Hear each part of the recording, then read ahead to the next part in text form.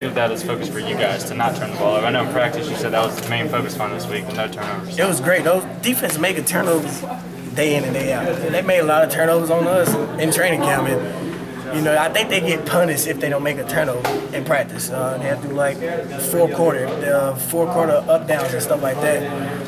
And I'm like, I'll be dang if I'm about to do all these up downs. I mean, one time they tell me doing like 75 up downs for one practice, and I'm like, oh, those guys are gonna make some plays this year on the defensive side of the ball. And they hungry. They hungry, and a lot of people might not respect them, but they're about to respect those guys because they're making turnovers day in and day out. On the deep ball, the touchdown, the long one.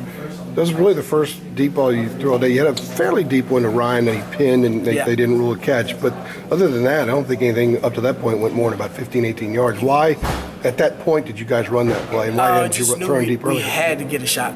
We had to go for a shot. You know, the guys was playing mainly 8 in the box and just one high safety. And we knew if we play action that safety, get them to bite down, we can go over top. And we just didn't call it earlier, but we knew we had shots in this game, and we just had to get everybody flowing and had to make sure the offensive line was good. And we didn't call it until then, and hey, it worked out in the best way for us. In the third quarter scoring drive, you guys had 5 first downs. You ran the ball each time. How important was that for you to kind of get into a groove, get into a flow, because you hadn't been in one, and really for the unit as a whole? It's great because, I mean, when we push in tempo, we're a great team. And, you know, we're first down after first down and completing balls and running quarterback draws or even doing 34s and whatever we're doing, it's unbelievable. And I think the tempo is the main thing, and it just helps me go in the rhythm and, oh, let's go, let's keep going, let's keep pushing the tempo, and let's keep pushing the offense. How much was the way that drive transpired connected to the next 2 possessions, which you guys also scored? You see all the energy around the fans. Everybody's excited, and the offense is excited.